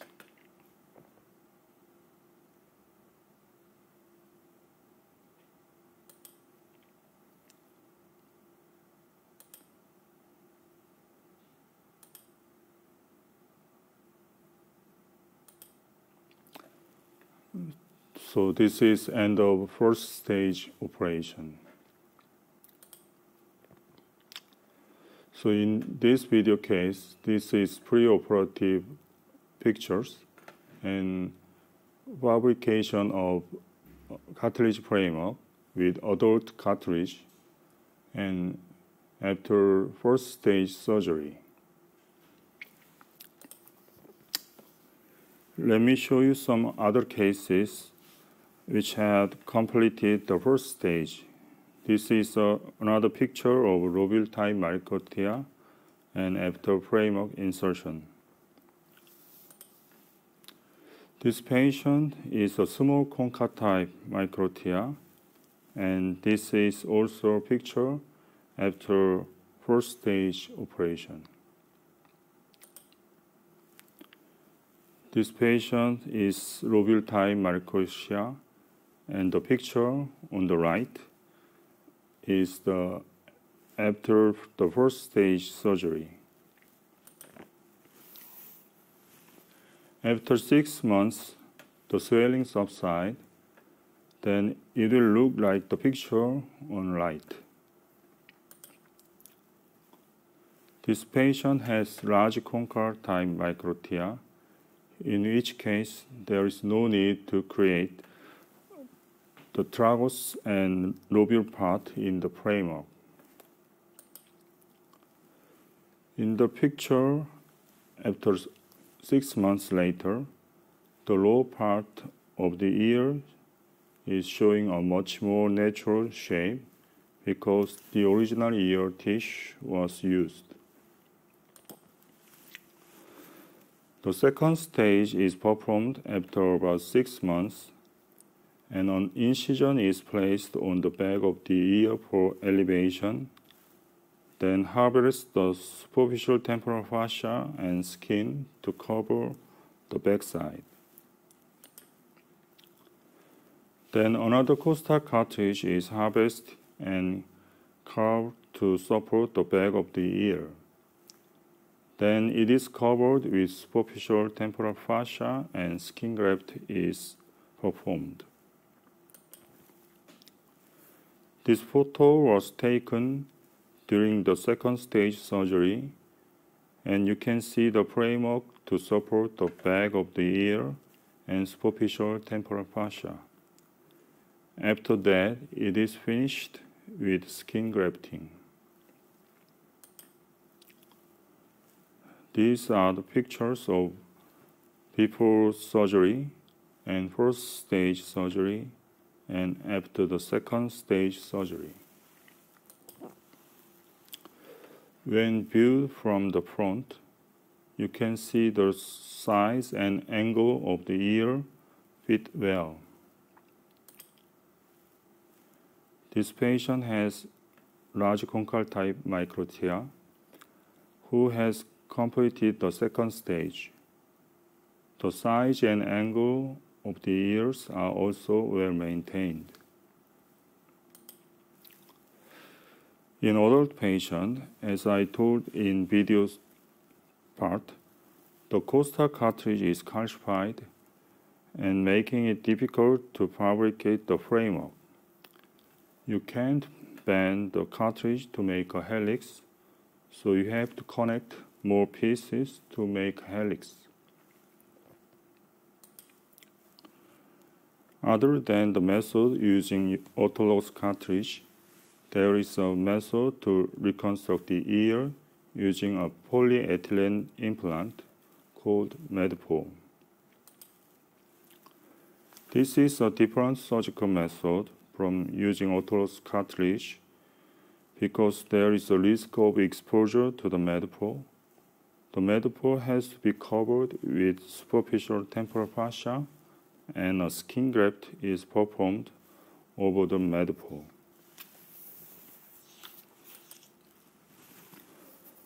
Unlike the orthodox cartilage method, in which skin grafting is performed only on the back side of the ear, the texture of the skin is different when using MEDPO. This is a patient who reconstructed the ear using Medipro, and the color matches well, but you can see the skin texture is slightly different. From now on, I will talk about ear reconstruction surgery using 3D printing. The process of making ear implant using 3D printing proceeds in the order of obtaining an image from the patient, designing the shape of ear three-dimensionally, and printing it. We use CT image of the patient to obtain the image from the contralateral normal ear. This procedure is remove other part which I will not use. And by mirroring this, I got an image of the ear that match the part with the defect.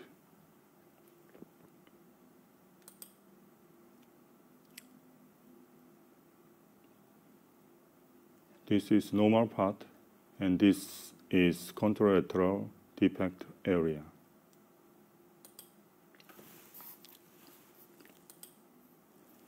And we will change this to the framework type used for the actual surgery. This is called 3D modeling, and it is the task of selecting only the part of ear image to be made as an implant.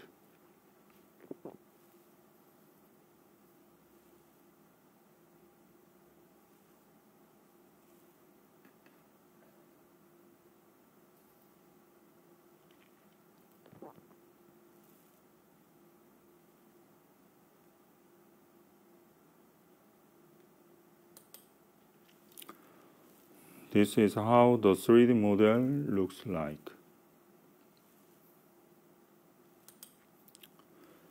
Since the implant is actually implanted into the skin, it is necessary to calculate the thickness of the skin and remove it. Therefore, it is the process of removing the skin thickness.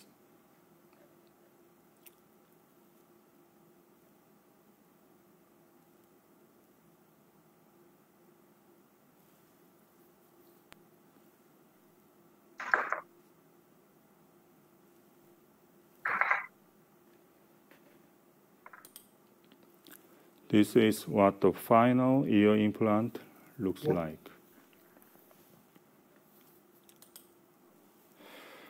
Next, I'm working on the 3D printing a model to check the design is good enough.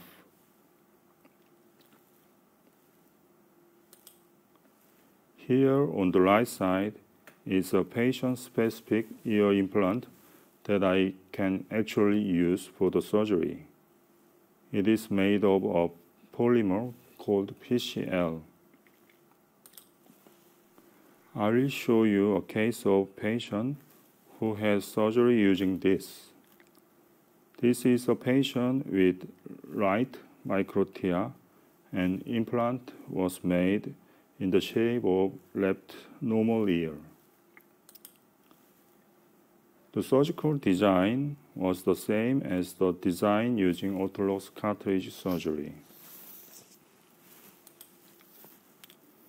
After making a pocket for the implant to fit in, the implant is inserted and the surgery is completed. It took 3 to 4 hours less than the usual surgery using orthodox cartridge. The picture on the right is after removal of the sutures. The second stage ear elevation has not been performed yet, but this stage will also be performed by manufacturing a 3D implant. The implant for the back of the ear is shaped like this, and it can be made with much thinner than when using orthodox cartilage. So the concave curve of the back of the ear can be expressed well. As a next step, we are conducting research on producing an ear implant using bioink with human cartilage tissue, which is superior to PCL material. Collaborative research with clinicians and multi-part engineers will allow 3D printing technology to be further utilized in ear reconstructive surgery. Thank you for your attention. Professor Sun, thank you very much for a comprehensive review of reconstruction, mostly focused on microtia, and congratulations on very nice results. I have two comments and questions. The first is your preference with salvage procedures, either due to infection or failure of the reconstruction, what you like to do there, and what your experience is with osseointegrated implants with implant-based artificial ears. That's the first question. And the second question is your preference for the use of MedPaw versus autologous cartilage. I wonder if you'd give some thoughts on what you prefer to use and when. Good morning, everybody. Can you hear me? Yes, thank you for your question. At first, the salvage procedure, when I use the implant like MedPaw, it is hard to save the implant from the infection. Some case of repeated infection, I should remove the implant, and next stage I'll try with another surgery with orthodox cartilage. But the infection is not so severe, then I'll try some of local flap like mastoid fascial flap or something else, posterior occipital artery-based flaps, that kind of flaps. But I experienced some case of remove the implant. And next question was what I prefer, the MedPaw and orthodox cartilage. Actually, I recommend orthodox cartilage first because I think it is now the gold standard for ear reconstruction. But the patient is too early, I mean, under the age of 10-year-old. But the patient or their parents try to reconstruct their ear before they enter the school. Then you have no choice. So then I try MedPaw. But I depend on the patient or their parents, so they will choose what procedure they will take. Right, and then just a question on the use of osseointegrated implants with artificial ears. Your experience with that and the role of that in failed reconstructions. I'm sorry, but I cannot hear. So can you ask me again? Sure. What I'm asking Professor Yun is the role of osseointegrated implants with artificial ear reconstruction on the implant in salvage surgery.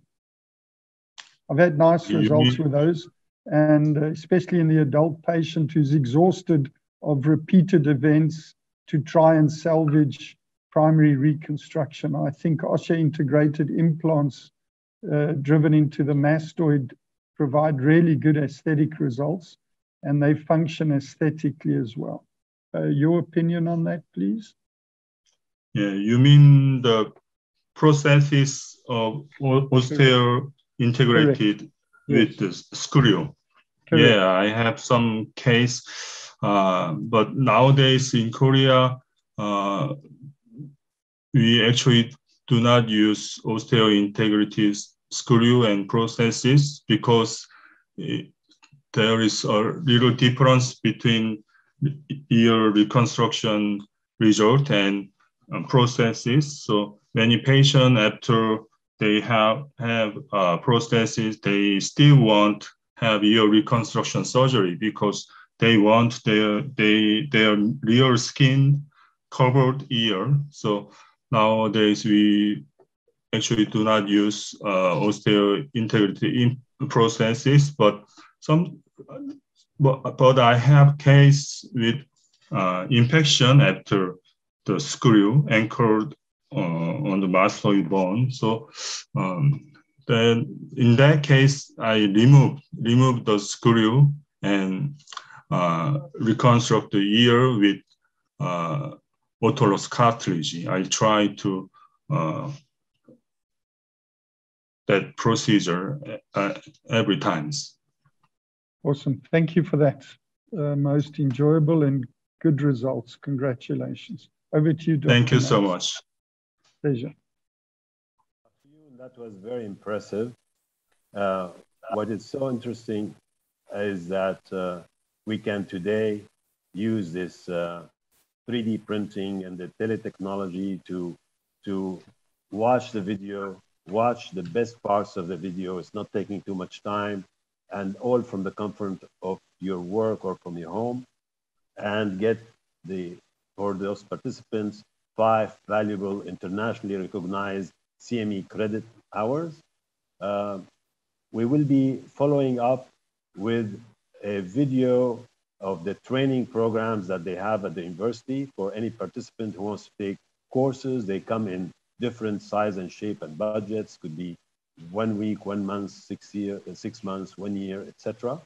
One of the requirements by the regulators, at least in the UAE, but increasingly around the world, is that if you want to get privileges in any hospital in a procedure such as